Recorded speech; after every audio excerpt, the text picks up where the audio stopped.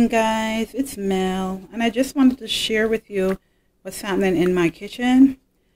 I'm in a very cold place right now. I'm in Charlotte, North Carolina.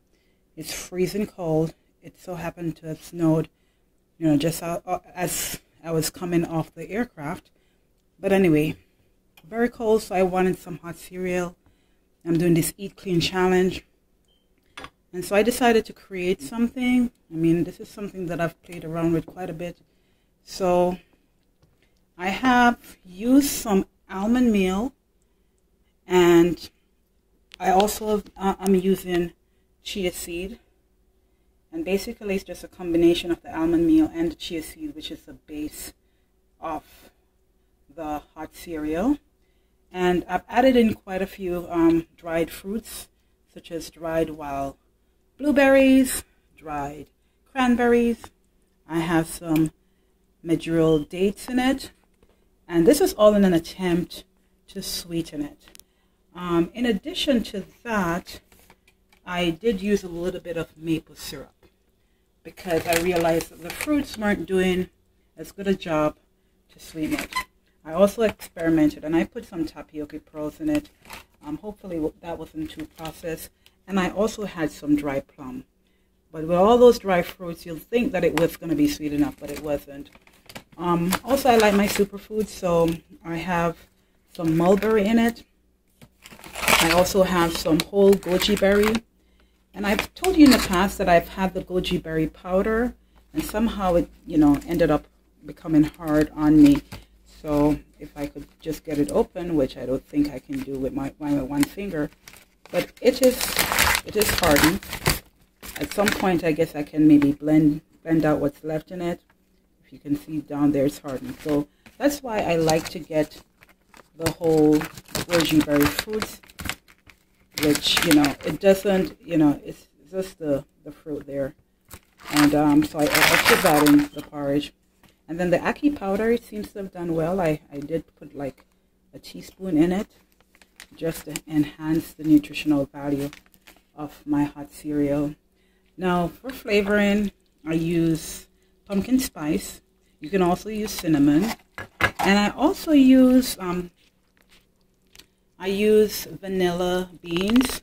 I was just about to put in the last bit of the caviar there, because you basically split it in half, and then you run your knife down to get all the beanie stuff out, or the caviar they refer to it as. But that's the vanilla bean, and you're not going to waste the bean itself. You're going to put it in as well. So I'm just going to drop that in and allow it to simmer down with my hot cereal. So we stir in. I add a little bit of salt, not much, and as you know, I like to use either the sea salt or the Himalayan pink salt there. And I have some apples that I'm just going to put on top of what I'm having right now. Now I am going out, so I have my container to go that I'm going to fill. So this is going to, help me as I'm venturing out in the cold. But I am going to have breakfast first. So it is thick. It is quite, I think it's a good consistency.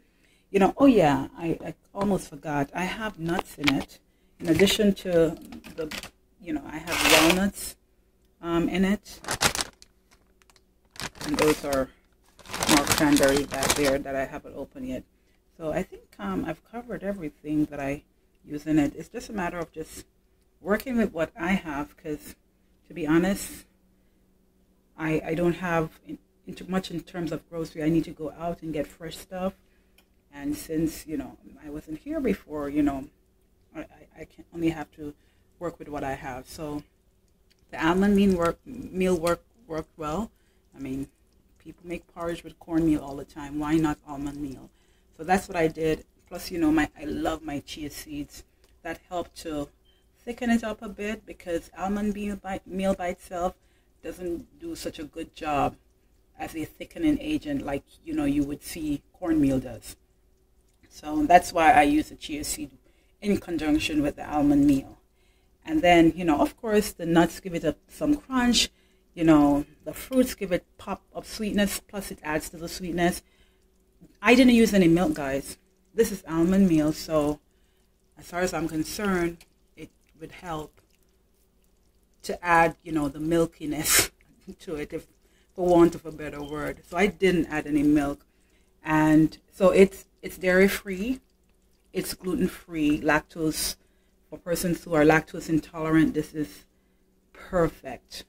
So again, I just wanted to share that with you. Everything is simmering nicely, and once it's all, once the vanilla bean has really flavored in, and I've done the taste test and I'm good with it, I'm going to share a plate and I'll show you what my plate looks like. I'll be right back.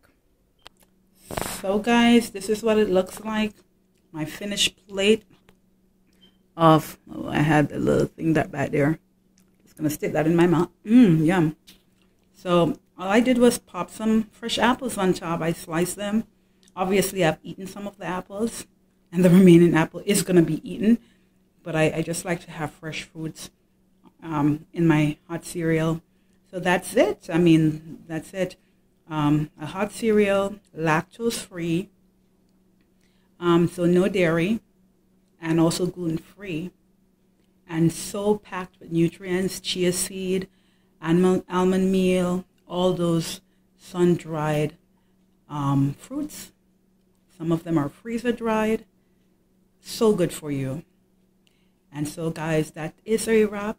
Again, thank you so much for watching. Thanks for your support. And I'll see you in the next video. Remember to subscribe and to share with your friend.